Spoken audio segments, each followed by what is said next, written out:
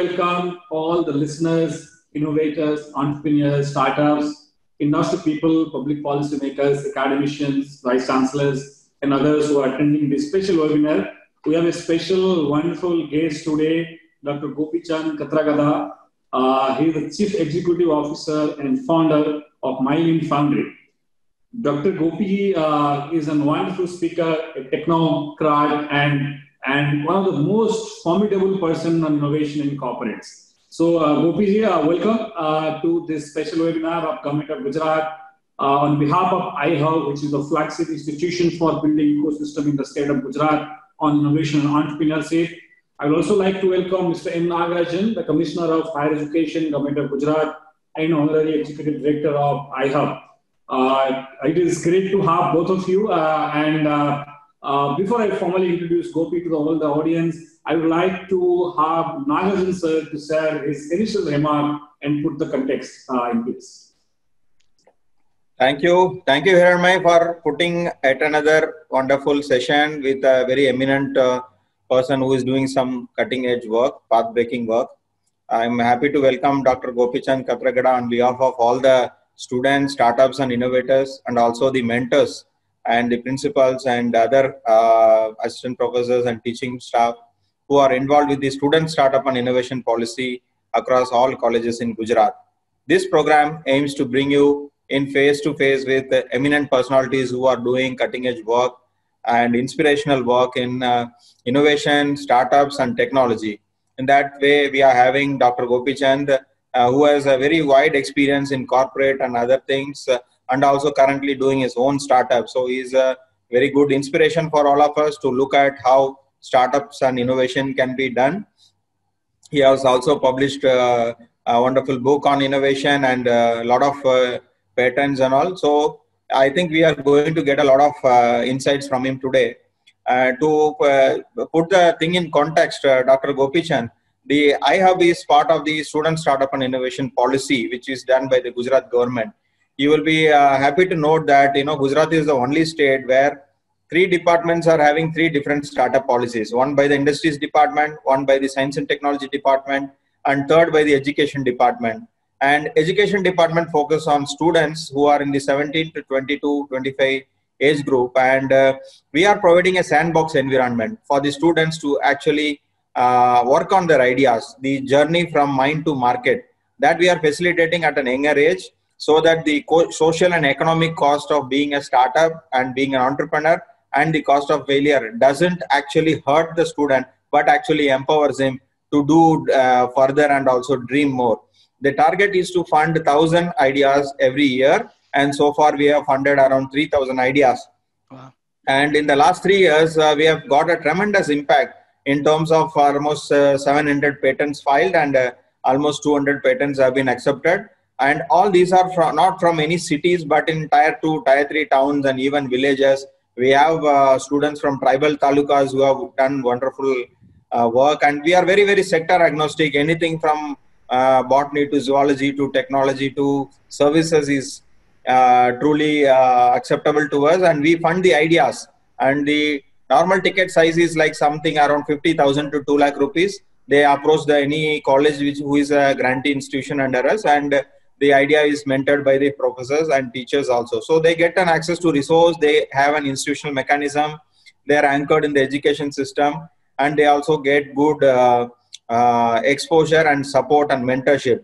And then once they are in the higher level, we can give up to 20 lakh rupees of funding. And when the product is there into the market, then we connect them with angels and seed. That is the job that Hiranmay and his team is doing in iHub. So basically, we are the nursery for startups, you can say.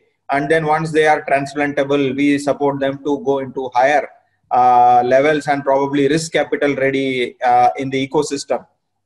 So what SSIP does is makes the ecosystem more inclusive, diverse, and geographically dispersed. So that is the context where we really need your insights and inputs on how to take innovation in towards building an Atmanirbhar Bharat, where we are looking at local solutions to local problems and also thinking globally but acting globally. So we are trying to put all the slogans in practice in the college environment itself, and we are just trying to increase the probably the failure rate of students so that they get forward with all the learnings and mature themselves as an entrepreneur. As you will agree that being an entrepreneur is just knowing yourself first. Rest everything will follow. Right. So with these words, I now request Hiranmay to do the honors for Dr. Gopi.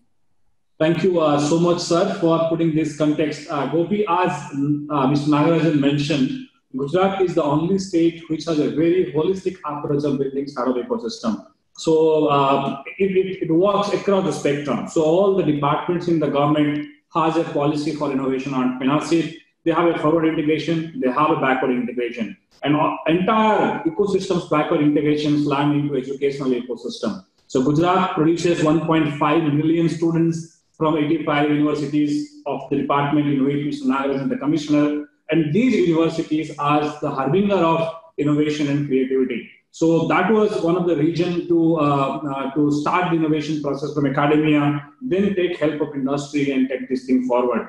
And none other than you could really guide us how the innovation ecosystem works in industry and also how innovations matters in the strategic role. So having said that, I will formally introduce Dr. Gopichand Katragadda to all the listeners on Facebook and the university live pages today.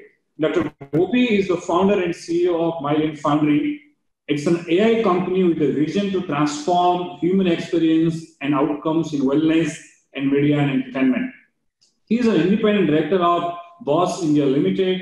He is also the vice president of IET, Board of Trustees UK, and member of NASCOM Governing Council for Center of Excellence for Data Science and AI. Till January 2019, Dr. Gopi was the Group Chief Technology Officer and Innovation Head of Tata Sons. At Tata Sons, he facilitated the development of pioneering product and services, strategic technology collaboration, and innovation across the $100 billion Tata Group. Previously, as the chairman and managing director of GE India Technology Center, where I first met Gopi with Professor Sanil Gupta years back, I fondly remember the conversation that we had on how we do innovations in this country. He helped grow GE's largest R&D center, the John F. Wells Technology Center, to be amongst the world's leading intellectual property generation. By the way, knowledge economy doesn't thrive without deep R&D and translational research to take it market and protecting through intellectual property right. And Dr. Gopi was the person who pioneered that to happen in deep technology research in corporates. Gopi is the past chairman of CII National Technology Committee and CII Western Region Innovation Task Force. He is a GE certified Six Sigma Master Black Belt. Gopi helped establish the Advanced Materials Center of Excellence at IIT Madras and Advanced Manufacturing Center of Excellence at IIT Kharagpur. He was trained as the CII Tata's Communication Digital Transformation COE.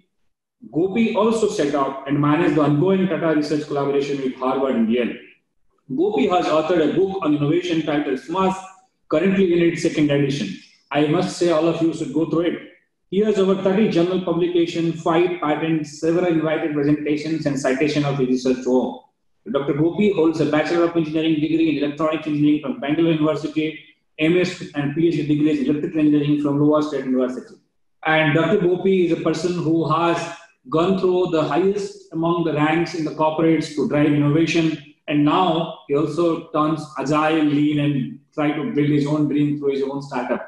None other than him could have been, more seducing to all of us who are so comfortable with our own role in government or private systems. But sometimes people like Dr. Gopi become an inspiration to all of us that there is no limit to ambition. You can still dream any moment and build dreams of your own.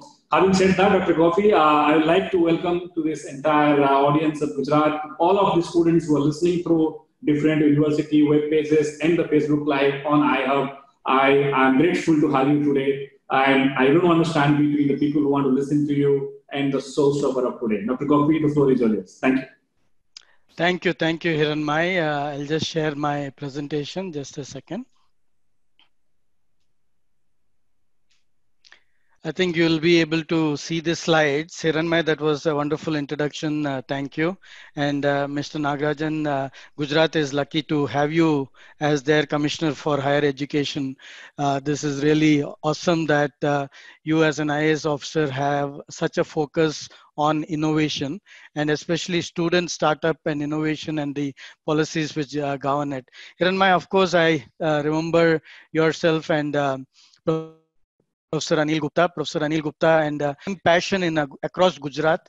I have had the good fortune to visit Gujarat in the with the topic of innovation, multiple universities. We've also leveraged the university system there. I have employees who are from the Nirma University. I just love the students from there, and of course the faculty must be great. The quality of the students give that respect to the faculty as well. So today I'm happy to be talking about innovation. I thought since it is a student audience largely and an academic audience, I will be happy to be talking about careers in innovation.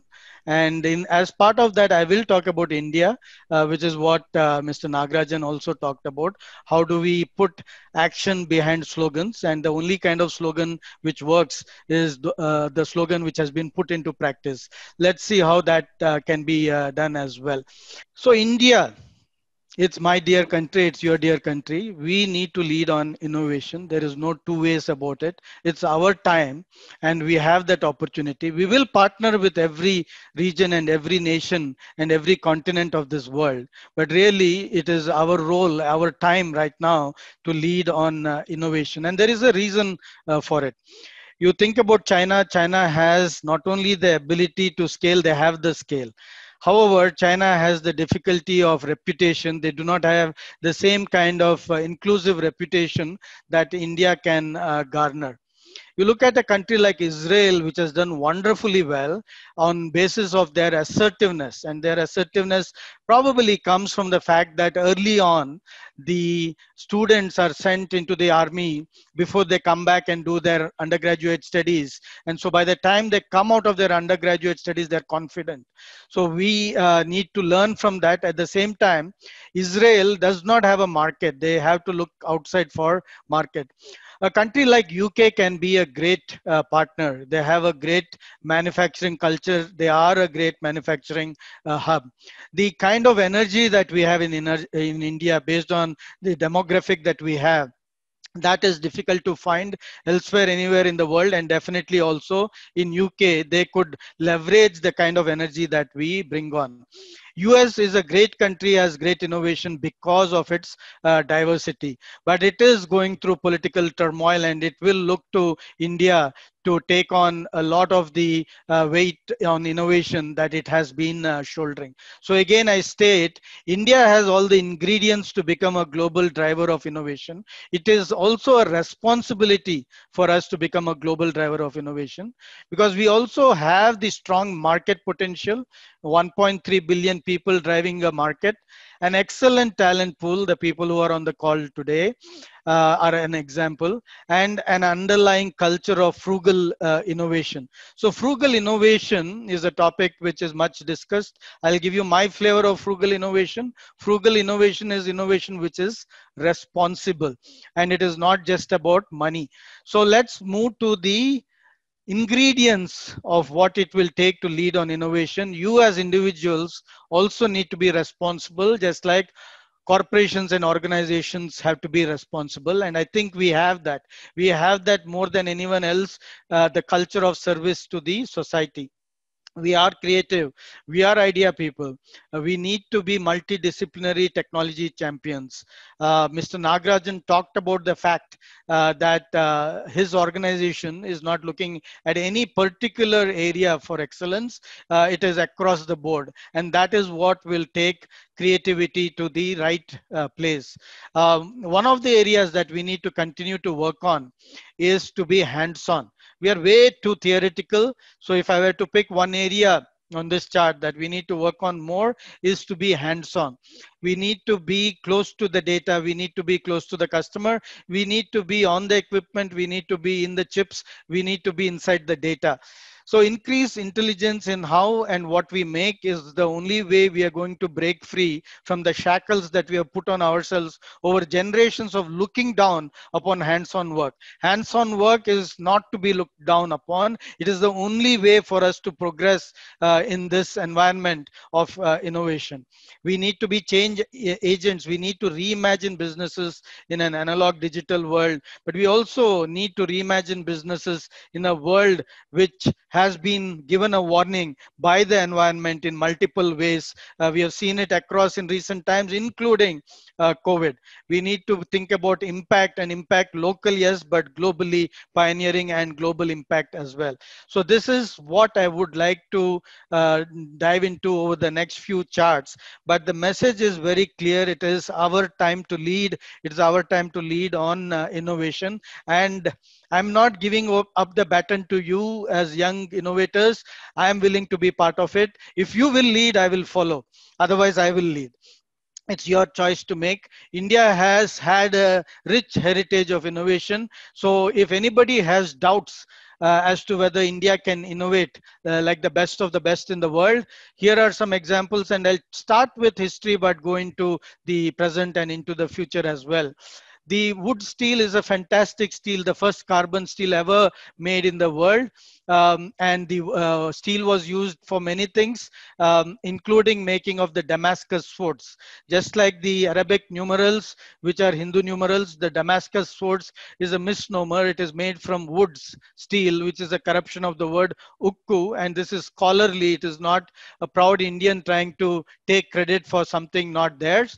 It is well established that this steel, the carbon steel, which could bend 90 degrees at the hilt if made into a sword, and at the same time have the strength to cut through logs of wood, this steel was Indian steel. It was the only place where the steel was exported from, the carbon steel, from 500 BC to 1500 AD. That was not a small amount of time. So we were really able to do that for a long time. Materials advantage was an advantage that we had as far as innovation was concerned. That beautiful patterns that you see in the close-up of the sword is the signature of the wood steel. Many a researcher, many a scientist have dived deep and searched wide to find how the steel was made. Some answers and a lot of questions still remain. What is known is that there were traces of impurity in the steel which was produced, which could have probably come to it from the ore, or it was added later. As an example, vanadium was an impurity which was present in this steel, which gave its characteristic signature pattern, but also its ability to be flexible and strong at the same time. Much before was the Indus Valley and the culture which is close to where you are right now in Gujarat. I visited Lothal, I have visited Dholavira, and if you have not, that is our opportunity to visit Indus Valley, and it is fast being ransacked by all the visitors. So before the richness of the site disappears, and Lothal is already clean and no sign of any of the history, but Dholavira is still there. Do respect it when you visit, but visit. The Indus dancing girl is the epitome of bronze making, which has lived on to this day in the Chola bronzes. The technique probably has not changed anything much, which is also the technique used in investment casting in the industry. In addition to the technology aspect, it's also beautiful work of art. The fact that the measurements of the lady are not perfect, they are more realistic, is a sign of very advanced culture. When you begin art, you make everything perfect. When you know that the world is imperfect, your art also reflects it, and the beauty of the imperfections is what is the crowning glory of the best artists. So this is not only advanced technology, it is very advanced art.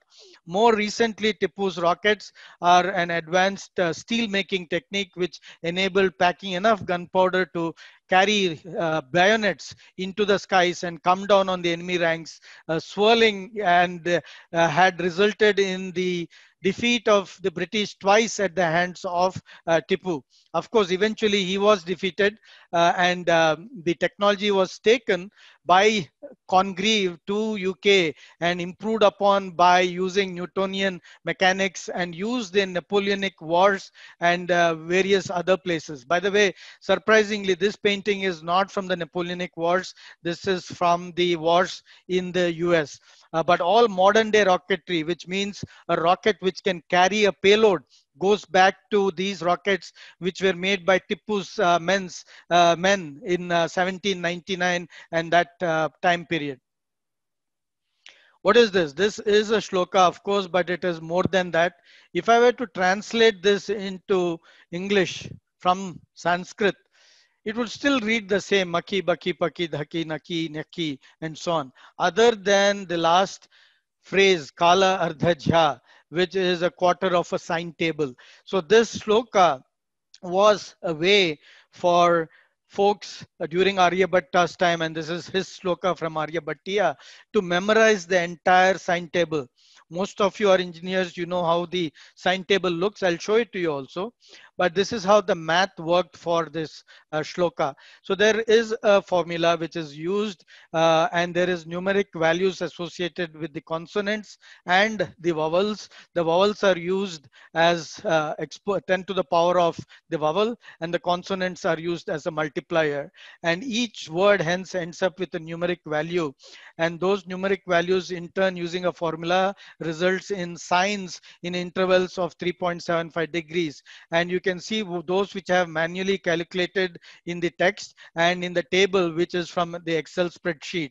And there is not much of a difference. 3.75 degrees, sign off is 0.065464 and 0.065403. That's the difference between Excel and the sine table from a shloka. And the entire sine table, which looks like this, is codified into that shloka. Of course, pi, of course, the distance between the earth and the moon, the circumference of the earth, the diameter of the earth, all of those in multiple decimal points were stored in form of a shloka for reasons of intellectual property protection, because for the longest time until 500 AD, we did not write down Sanskrit.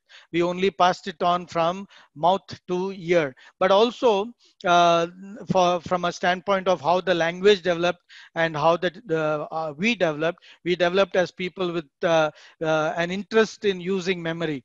And rather than write down the sine table, we memorized the whole thing using our memory. India can deliver technology today also. And like Hiranmay said, I led a wonderful organization. It was my privilege to do that.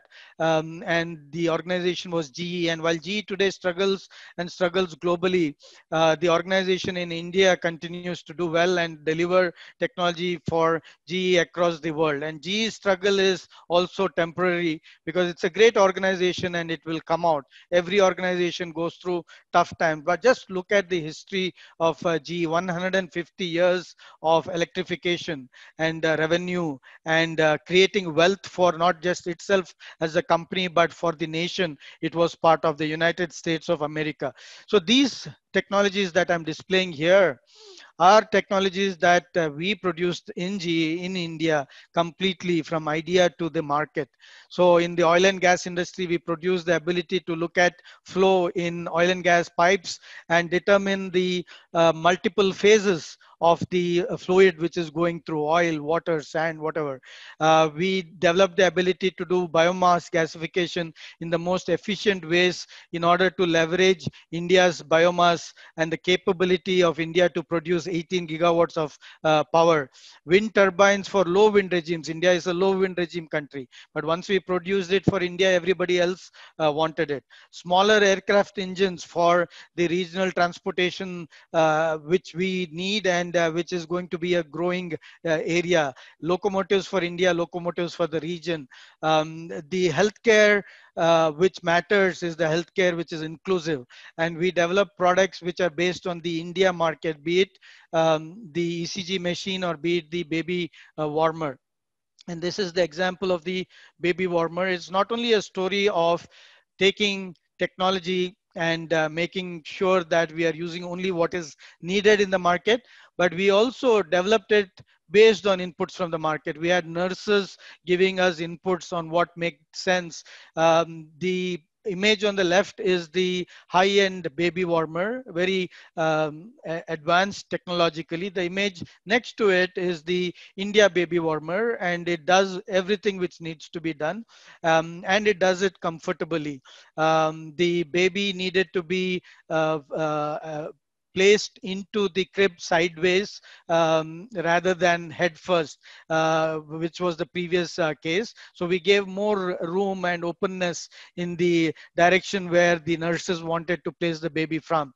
We moved the heating element back, but we used a parabolic mirror to uniformly heat the area where the baby was kept. By the way, the image shows one baby in the crib. In Indian hospitals, 3 babies are placed in the crib. So we needed to be more sure that the heating was uniform and it was across the entire crib. Otherwise, we would have problems with the poor babies who were on the outside edges. But that doesn't end there. In order to bring in phototherapy, which is treatment for babies with jaundice, instead of putting it all into the same equipment and making it much more complicated than it requires to be, and in the process advancing the technology, we used LEDs which provide the specific frequency which enable us to treat jaundice and not expose the baby to unwanted radiation. This was the first time anywhere in the world that we were able to manufacture such capability, which also rolled just over the baby and provided the required treatment in a cost-effective way, in a technologically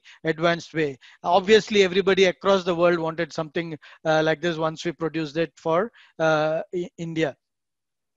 Not only this, my Tata examples are examples of, we did a lot within the Tata group during my time, where we were leading globally pioneering products, including factory safety wearables, including fuel cells for India, dispensing drones for agriculture, and graphene as a material produced from Lakka, which is the CLAC. All of this from our labs using multiple Tata Group companies and using my own team to stitch together the idea and the engineering capabilities. But we also collaborated with the globe and the Indian academics at the most advanced level.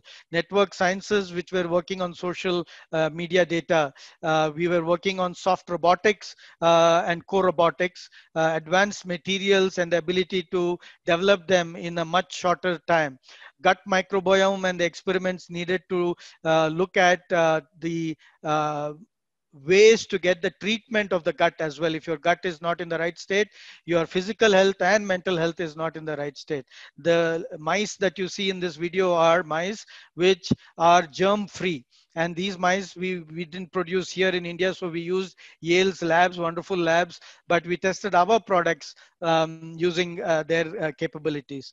And also very advanced deep learning techniques for communications and various other aspects. So we not only drove technology from India, for the globe, but we also, the ultimate test whether you are a great innovative country is your ability to fund and collaborate globally. So do not get lulled into the feeling that everything needs to happen within our boundaries. That is myopic thinking, and that will only stunt our ability to contribute and grow innovatively.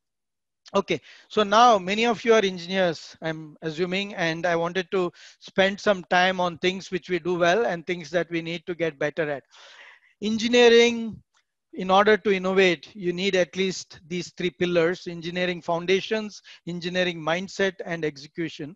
These are 3 different things. Some people might have 1, some people might have 2, but really what is needed as an engineer is all 3. There is no other way to be an engineer and be an innovative engineer than have all these 3, and these 3 in all its glory. And there are no exceptions. You have to be good at these things to be an engineer. Having an engineering degree is of no use if you cannot put it into practice, and the way you will put it into practice for India in a way that matters. And like I said, it is our time, and the way you will make us able to lead on innovation is by being good at all of this, no exceptions. So we are good at theoretical fundamentals when it comes to engineering foundation. We need to put in a lot more effort on developing hands-on expertise. We are good at component level attention to detail. We need to put in a lot more effort on system level thinking.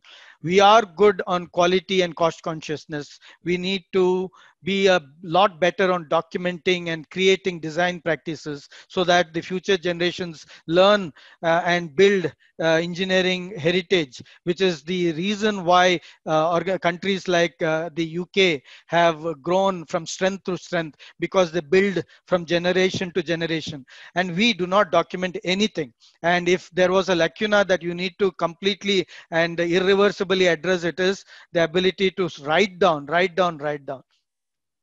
Now, many of you are in a startup hub, and it's my joy to say that in this chart, even though it is small, are ideas for several hundreds of startups, if not thousands. And the way to think about this chart is you need to look at it one from right to left, which is from trends to the technology. And that's where you need to start, because 80% of startup ideas will come by meeting market needs. Market needs are in turn driven by geopolitical and consumer trends. So these days, the geopolitical trend is pandemic. These days, the geopolitical trend is social distancing. And how does it impact the needs of, let's say, mobility, the needs of immersive entertainment, the needs of early health, and going into the future, how does it make itself permanently ensconced in moving from mobility to virtual presence, moving from early health to being able to prevent even disease being potential.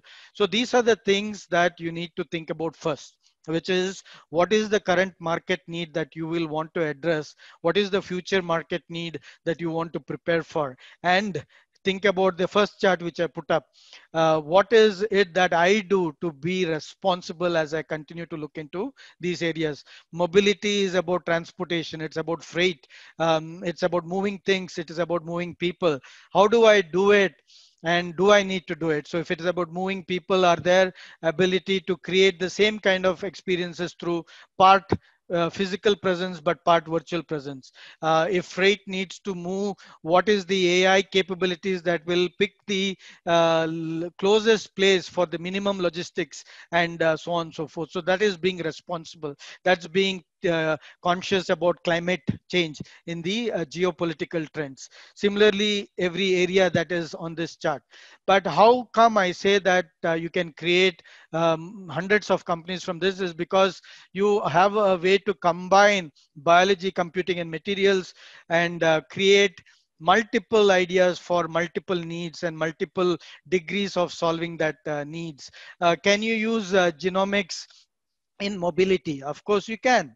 Genomics can be used to provide health, monitoring health while the person is seated in the car. And can you use deep learning in mobility? Of course you can. You can use it in multiple ways. You can make recommendations for the kind of music he's listening in the car, or news he's listening or she's listening while driving, but also what kind of restaurants are on the way and which ones maybe he or she can stop given the last meal they ate, the meal preferences, their health, and their meeting time, next meeting time, and maybe they have to have a light stomach, whatever it might be. So there are so many ideas in this chart, and I'm happy to have Hiranmay share it with you. But what you need to understand is that as technologists, it is not enough to know technology. You need to understand the market. You need to understand geopolitical and consumer trends. And like Mr. Nagarajan said, biology is important, computing is important, and materials is important. Computing, everybody knows and everybody is on top of. Materials, people might think it is old, but materials like graphene will make the old new. A thin layer, a single atom layer of graphene can create a huge difference for how much steel is needed in an application. Biology, it is going to be the age of biology. There is no engineer who can say, I do not know biology or I do not understand biology. You cannot do that. You need to know biology. You need to know all the latest and greatest happenings in biology. And you can. Engineers have learned to learn, and that is our skill, and that is what we need to keep good at. Again, from a standpoint of building your careers, what you know today is important, but the ability to learn is what will build your careers. If you get ever into a zone where you feel that you know quite a bit of what needs to be known, that is the start of your end. As a technologist, as an engineer, as an innovator, you will not exist within a very few months, if not very few years. So I wanted to talk a little bit deeper on a subject which is of interest to everyone at this point of time. It is an intersection of computing, it is an intersection of biology, it is an intersection of materials as well, and we'll talk about how it all comes together. So I want to talk about AI. So artificial intelligence, which means first let's understand human intelligence and where AI fits in. AI is here not to replace humans. It cannot replace human intelligence. Human intelligence is more complex than we can ever imagine. All of you have heard of IQ, the intelligence quotient. It is usually ancestrally inherited and further built upon by our efforts. If we don't use our IQ, it will drop for sure. But really, we come primed with some amount of that from our ancestors in our DNA. Emotional quotient, also some of you would have heard about it. It is about making ourselves sensorially tuned, so that from our experiences we build an ability to listen and understand, an ability to sense and react, an ability to be there, and an ability to be now, and an ability to work in teams, and an ability to produce in teams. Also, there is HQ, and like I said, one of the areas that we need to build in India is the ability to use our hands better, and that is what is hand quotient, I am calling it. It doesn't come in any book, so it is experientially learned. But also, what is BQ? BQ is the other intelligence which I talked about a little bit, which is bacterial, and which is present in our gut, in our cavities of all kinds, on our skin, and any place that you can think of, you will have bacterial ecosystem living and actually helping us. And that is our environment saying, here is my knowledge and I'm sharing it with you, and that is symbiotically received. There is no competition for this kind of intelligence from any source of computing.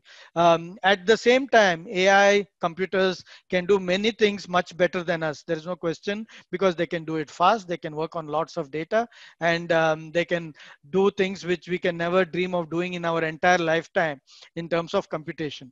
But that doesn't mean that they're replacing us, replacing our decisions, replacing our responsibilities. And that is something for us to accept and use the AI as a tool. That's the best way to do it. There are enough people trying to scare folks around AI. I'm not one of those. I think that any technology can have two edges. It is up to us, and we have eventually learned how to use it in a manner that will be useful. We need to also use it in a manner which is responsible. So AI can codify rules. So if there are rules, you can codify them and use tree-based logic or fuzzy logic. Or you can query data if you have lots of data, similarity queries as an example, or you can use AI and machine learning like deep learning. However, you do not have generically intelligent systems. GPT-3, which has been much touted by OpenAI, comes from folks who also have Singularity University and various other kind of uh, I would say visionary, at the same time James Bond kind of an approach to technology. I have nothing against that, other than for the fact that it's going to take a long time, and it's not required at this point of time to have generically intelligent systems. So if you want to solve the problem of face recognition, you solve the problem of face recognition. If you try to solve that and the problem of let's say transmitting video, then you do not need that, number one, and it's not going to work. And it's going to create very funny results. Also, and that doesn't mean you should stop working on it. What I'm saying is that there is no need to try and replace human beings and then try to create scare tactics around that. So we need to use technology as tools, and we need to make sure that we are responsible with it. Episodic memory, AI doesn't have. Emotion, AI doesn't have. You can program emotion, yes, but as soon as you say you can program emotion, emotion is unprogrammed reactions. So hence, AI doesn't have emotion. Creativity, it can interpolate. If you can give it 1,000 pictures of Picasso, it can make a new picture which is Picasso-like, but it cannot create a new form of art, right? So limited in that way.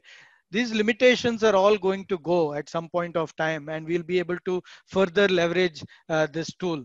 But do not get carried away with AI's capabilities. It is there, it is important, it can do a lot of stuff, but at the same time, it's still a tool in the hands of humans who have to behave in a responsible fashion. So what is AI? And some of you are very good at it. I've got some really good folks from Nirma University who we have interacted with and who are part of our organization. And we continue to work internship and otherwise. Really learned a lot from them as students as well. So whoever their professors are, congratulations to you. You're doing great work for us in India to be able to produce such wonderful students. So my explanation is for the layperson amongst you trying to get across AI. So biologically, a neuron is a very simple computational node in the biological system. It aggregates information, it passes it through some form of a non-linearity and passes it further on. And the strength hence of a biological neuron is not the neuron itself, but its massive interconnectivity. So also mathematical neuron. We have tried to replicate that behavior. We aggregate inputs, we multiply it by weights, we offset it by biases, we pass it through a non-linearity. This we pass it on through a massive network. And in this massive network, the neural network tries to learn from inputs and outputs provided during the training phase and stores weights, which will enable it to provide the outputs when given inputs it has not seen before as well. So that is in a simple way a neural network. But if you look at Wi xi plus b, it is the equation of a line. It can draw lines in multidimensional space, in multiple layers. It can draw surfaces in multidimensional spaces. So it can separate classes, so it can classify. It can morph from one surface to another, so it can morph faces or it can morph outcomes. So that is the nature of a neural network. It's very mathematical, it's not scary. It is lines and surfaces in multi-dimensional space, but it does wonderful things, no doubt about it. I just want to remove the scare of neural networks. What is happening recently is computational power has increased so much that you can do whatever you want. Previously, we would use only 3 layers to conserve computation, and because beyond 3 layers, after you get lines and surfaces, the further improvements on adding more and more layers is minimal. But now we will take that minimal increase also. But we also, because we have the ability computationally, we have added convolution neural networks. So previously we would extract features. If we have an image, we would not be able to compute. So we had to extract minimum features from the image and feed it. Today, we don't have to do it. The convolution network actually figures out what features it needs in an expanded way before it compresses it, because it has the computation to do it. Each layer of the convolution neural network looks at a different level of abstraction, be it lines or shadows or colors and so on and so forth. So it picks out whatever it needs for the task which it has been given based on the inputs and outputs that it has been provided. So this is the deep neural network which has made so much progress in the last 5 years, which is why you're using so much, you're hearing so much about neural networks. It can do wonderful things. Today, it can do multi-dimensional signal analysis classification, pattern mapping, automation of analysis, all used in factories quite a bit. It can implement rules. It can recognize patterns and images. It can do natural language processing, voice recognition, and image recognition. These three last areas are the reason, again, from an application standpoint, why neural networks have become so prominent. You can speak to your machine, yeah, and hence do voice recognition. You can mine the social media and get sentiments about your company, and hence the natural language processing is important. You can recognize all kinds of images, be it non-destructive evaluation image to understand whether a thermal image is reflecting a potential flaw in the boiler tube, or you can recognize the face, and you can do it very, very, very well. And what is coming next, and we are part of it also, video streaming, game streaming, democratizing visual effects, recommendation engine, voice matching, dubbing, vernacular media. Chatbots you've already seen, but really I'm not very happy with where we are. Recently, I was interacting with a chatbot from one of the airlines. It's not very smart at all. It just does simple searches and throws hundreds of options which don't make sense in a crisis situation. Maybe in a normal day you can do it, but then you don't need a chatbot for that. You can do a search outside of the chatbot. So a lot of things are happening: health and wellness, automotive applications such as driver behavior, agricultural spraying, again, which we had been involved in. But some of the knowledge jobs are going to change. They'll not be eliminated, but legal process automation, if you have something which is knowledge, you can extract that knowledge using natural language processing and parse it in a way that it will give you the right kind of outcomes given a situation. And adaptive learning is the ability of online learning, for example, to give the best learning experience for each individual, which is different from every other individual.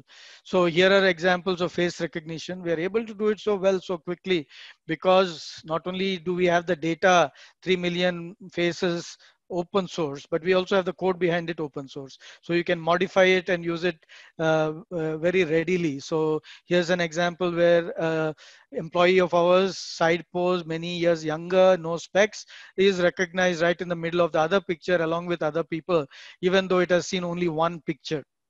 Right. So this is miraculous, trust me, for people who, like me, have been working on AI from 1990. It's just amazing for us to be able to see these kinds of outcomes.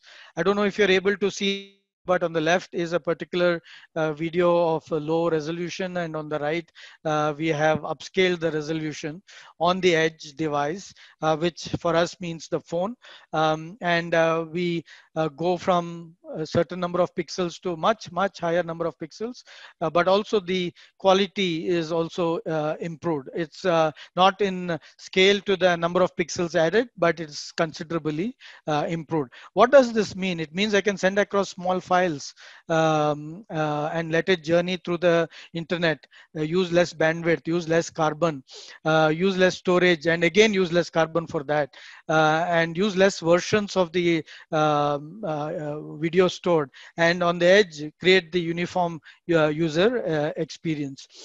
We can do many more things. We can do rotoscopy automatically, and the video app I'm on, for example, I can put a different screen than my home. Today, it doesn't do it well. We can do it much better using AI. We can do vernacular languages, which are low resources. English, there's so much work which has happened that there's no need for us to further work there, but Indian languages, vernacular languages, we might need to work. We can do live detection of objects and use it for various things, including advertisement and recommendation engines. We can do healthcare. Again, all of these examples I'm showing you, by the way, past few slides are ours, which we have worked on and which we have developed. So be it COVID or be it a chronic disease, it's an inflammatory disease. COVID is acute inflammation, and heart attack, for example, is an outcome of chronic inflammation. So the ability to measure the inflammatory state today resides in blood. But if we can train a network based on non-invasives at the input and blood outcomes at the output, and be able to predict inflammatory state, we will be able to very quickly on a wearable platform provide information which is useful to predict and prevent, as well as in case of acute illnesses such as infectious diseases, determine whether somebody needs further tests. So we'll not be able to tell whether a person has COVID or pneumonia, but if the inflammatory state is such that the person needs a further test, we can. And once the test comes back positive, and then we need to understand the course of treatment, again AI and the sensor combination can provide support. This is the same information showing the details of the kind of information that we are using: eyes, tongue, pictures of them, sensors looking at heart rate, sensors looking at bioimpedance, and also picking up the voice. So that's what I had to share. Happy to have shared that content. So I'm Hiranmay, if it is okay for a few questions, I'm happy to take. Absolutely, sir. I think it was wonderful. I will take some questions for you. So the question is, how do we create an ecosystem for more deep technology research and taking that deep technology research into enterprises? Yeah, so a few things. I think it's a sequential thing, it's a maturing thing, but the deep technology requires a lot of patience. It requires patience from the founders, it requires patience from the investors, and it requires some experience. So one way to do it is for the government, for example, to have programs which will offset the risk which is there in deep tech. But I do not believe that is the way to do it. I believe that the way to do it is a program called Small Business Innovative Research, which is there in the US, and I've recommended it to the government. What it is the government agencies need technology. For example, we are working on technology for national security, and that requires deep technology. So to provide the startups an opportunity to solve those problems is a way to remove some of the financial and risk obstacles from the government side.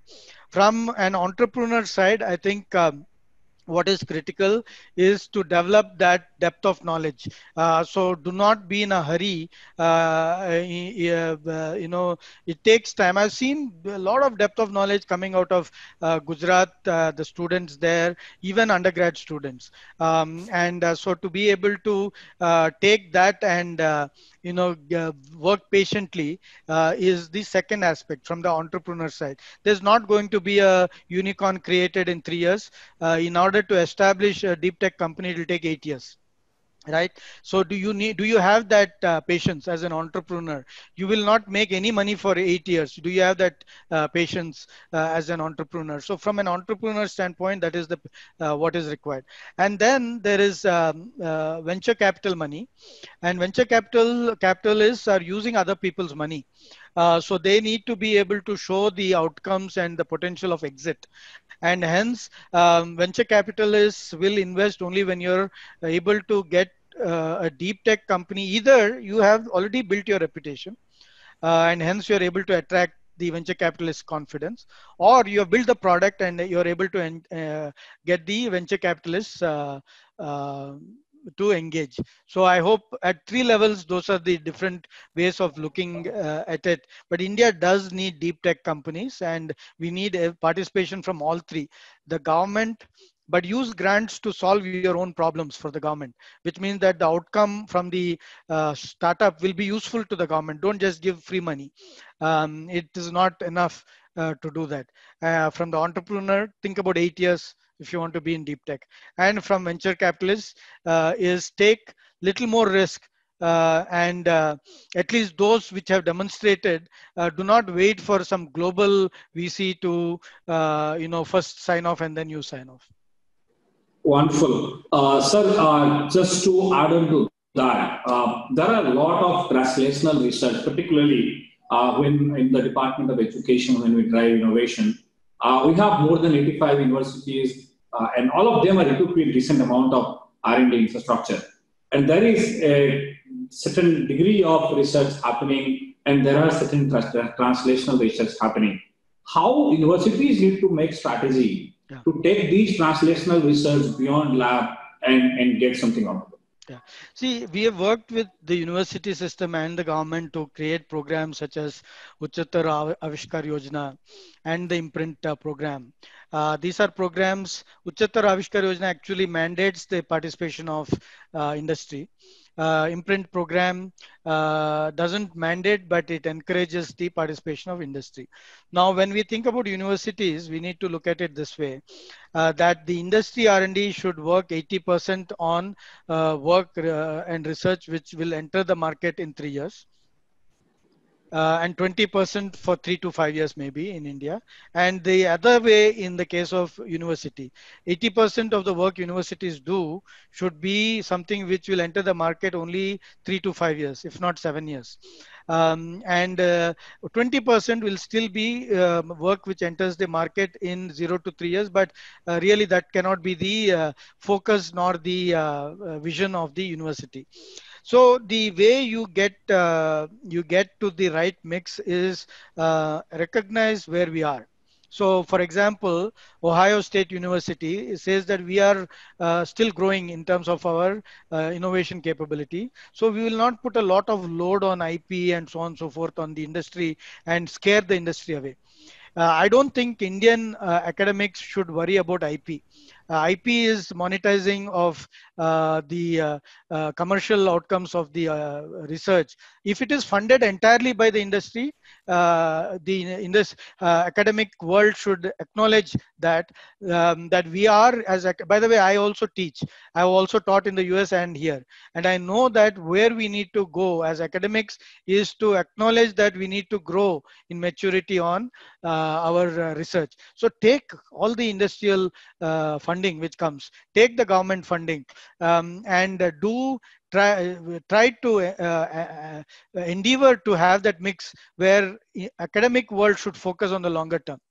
If not, the country forever will be stuck in the short term.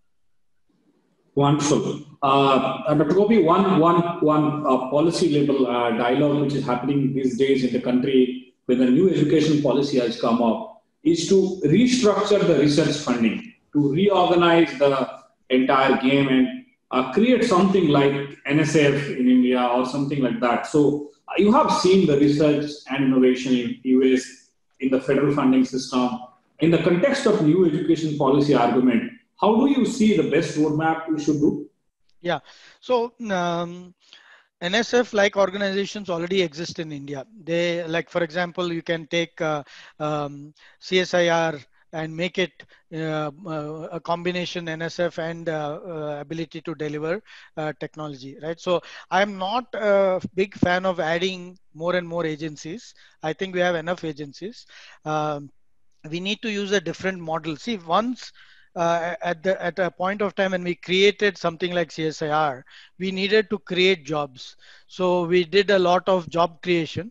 And now CSIR can take some of the funds and use it for creating true innovations and globally pioneering innovation. By the way, they have done it. They have done it in the world of chemical engineering, and Dr. Mashelkar has led that effort. Thanks to him, we have a lot to show for, and many others like him have followed. However, we need to do a lot more. If you look at, like to your point, how much of that has translated into the market, we can aspire for more. So the roadmap for something which the government can do is, number one, have a program for startups, like I mentioned SBIR, have a program for large companies. So much of the technologies that we buy from outside, have a long-term program for that to develop it in India. Fund the large companies to do it. Don't expect the large companies will fund it. They will not fund it. They do not have the risk appetite, right? So at least fund it 50% and assure the market afterwards. So one is do real work with the industry. The other aspect, from a government standpoint, is what they have done, and also we have provided a lot of input in making the education policy focus more on experiential learning and creating people who do not have hesitation using their hands. Wonderful. You rightly mentioned you also teach in US universities as a faculty and also seen Indian academia very closely. You have seen the research both sides, innovation happening both sides. What is the one thing or two things that you will mention which we miss in our DNA to match a global class of outcome? Yeah. So I'll tell you the difficulty is not just in the academic world. Number one, we need a lead market. So if I'm producing something globally pioneering and the ecosystem here is not willing to pay for it, it is not the best way to create an environment of innovation, right? You need to be hungry to try out new stuff as a company which is making money. And so we have limited number of those examples of people who have the confidence to be the create a lead market. So one is the absence of a lead market.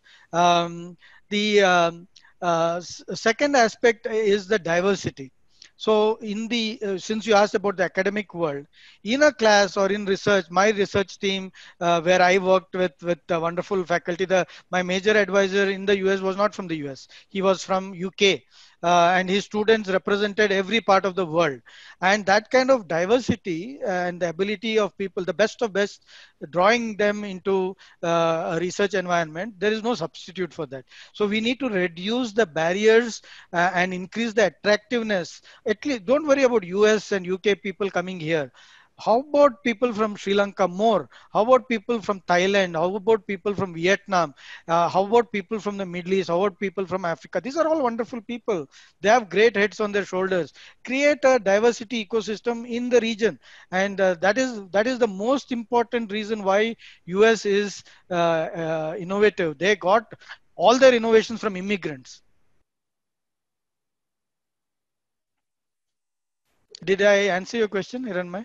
Yeah, absolutely. I think what you mentioned is right that it has to add more diversity. And the first point that you told, hunger of the ecosystem, I think that's very important because how many of our industry in the vicinity are ready to take, if anything is coming off the shelf in the lab is very important. And bearing my subsequent question to Dr. Gopi, you have led this Jack Welch Center in GE and one of the largest research center of a large corporation outside their parent home. You have seen researchers working, and we also come across many literature in which it says that the patent filing from per dollar investment from Indian is as equally good as any other in any global research foundations or any other platforms across. So maybe I think there is a gap. How do we convert that research into productization of the research? No, let me add to what you're saying, Hiranmay. Yes, we do great research, we produce great outcomes, and in the right environment like the John F. Welch Technology Center, it's also complete.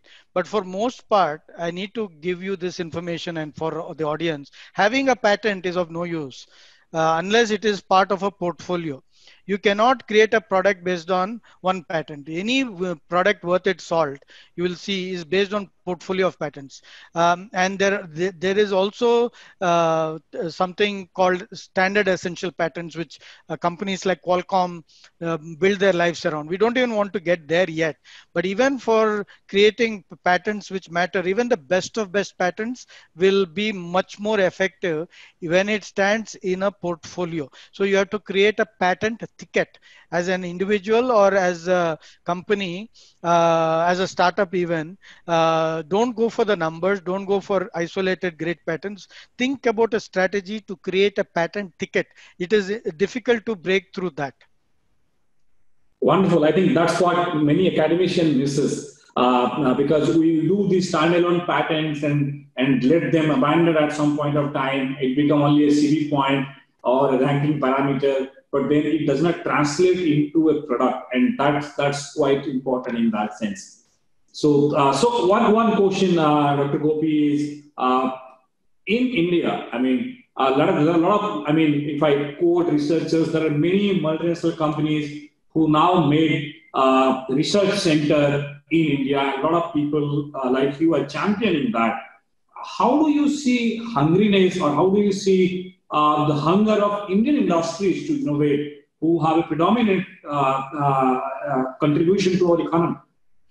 So the Indian industry has a long way to go. so, so we have a long way to go. Even the largest of large companies will take an investment risk. They will invest in some company with billions of dollars outside of the country, which is a huge risk. Without understanding many things, we will go and invest. But to invest in technology in your country, they will act very smart and ask 2,000 questions, and in the end not invest. So the gap in terms of how much investment is required from the industry to where we need to be is huge. Wonderful.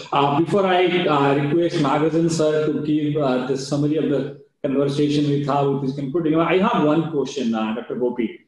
You have been veteran in research, innovation, and leading big companies. What inspired you to come back and start something?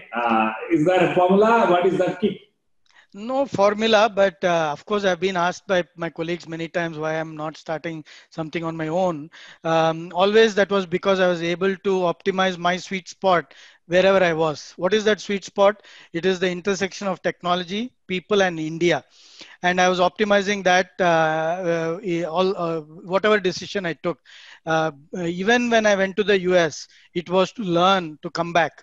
When I came back, it was to contribute and contribute for jobs as well as for the region. When I moved to the Tatas, again, it was to optimize that even further. When I decided to do the startup, it was for the same reason that probably at this point of time in my career, my biggest contribution will be in the startup ecosystem.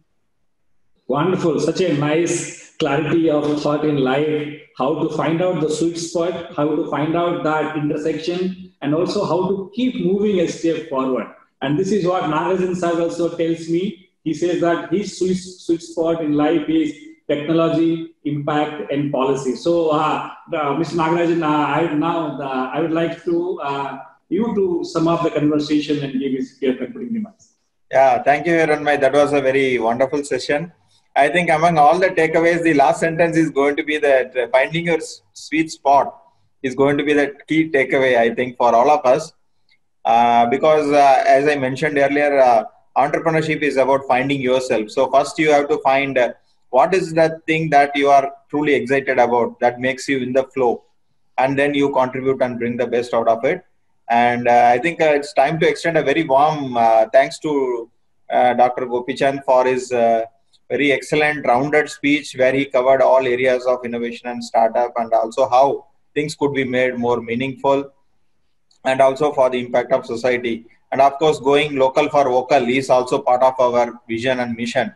And bringing diversity is also the part of it because even this session is being watched by people in all talukas, in tribal areas, in interior areas, in very hard to reach areas. Also, we have professors who are holding the flag of innovation and startup in their own areas. So we are trying to support them through iHub and inspire them to do their best work.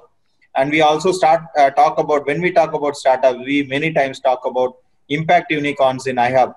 We always keep mentioning the best way to measure the value of your startup is through its impact. Did it freeze? And yes, sir. So in iHub, we talk about impact unicorns. The best way to measure the valuation of your startup is about your impact, and money will naturally follow. Yes. And if you are a startup in India, you should really keep that in mind. So value-oriented entrepreneurship is also something we keep pushing into the minds of the young people here who are the students and innovators. In that series, I think your talk is also added a very interesting dimension and also good insights into it. So thank you so much for joining us today. It has been a great pleasure and we learned a lot from you and we hope to be in touch with you and also engage you in our further endeavors. Thank you so much. Thank you. Thank you so much, Nagarajan sir. Thank you so much, Gopi, and your entire team in the office who helped us to get things going. I mean, your back-end team was kind enough to get things going, and I'm sure this session was viewed across universities and all the incubation centers. We'll also share this video among all startups, and this session will be widely watched. And your thought process, the way you synthesize the conversation and the philosophy that you put forward for us I think that is going to inspire Gopi. I mean, it's been long since you landed in Ahmedabad to inspire us, but that's COVID. I'll be there. I'll be there. I think, Let COVID pass. I'll come. For us. Thank you Please so drop much it. for joining today. Thank you so much. Namaste. Thank you. Namaste. Thank you. Namaste.